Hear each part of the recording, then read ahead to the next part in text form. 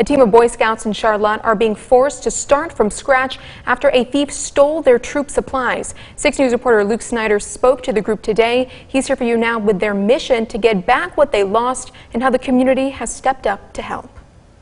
For nearly 2 decades, John Eggleston's worked to lead Boy Scouts in Charlotte as a Scoutmaster. We've opened the opportunity for these guys to see that there's a lot more in life beyond their little town here.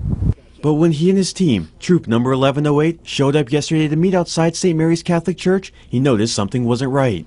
At some point in time over the last couple of weeks, someone decided to come in and help themselves to our scout trailer, which we stored here. It had all of our gear in it for camping and frankly for all of our ceremonies and everything, our flags, everything. Leaving him and his scouts feeling total disbelief. I mean, who would think that somebody would take a scout trailer for one and from a church parking lot? I spent my own money, like own tent money, stuff like that, invested my own money into the Boy Scout trailer. Like, I helped fix it up, helped put new tires and stuff on it. Along with losing everything they had, it's also right before they're supposed to camp and be the official fire tenders at next weekend's Nordic Festival.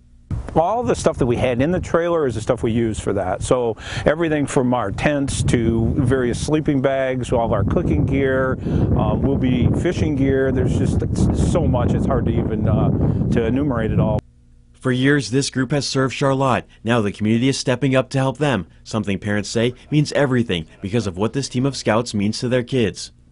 Donations, friends, local friends of mine bringing things to my house, and it's been very heartwarming to say the least. Right now, the troops have an Amazon wish list online of supplies they need. They say donations can be dropped off at St. Mary's Catholic Church. They're also working to set up a fundraiser for early March. We have that list up of items on our Scene on 6 section on WLNS.com. Here for you in Charlotte, Luke Snyder, 6 News.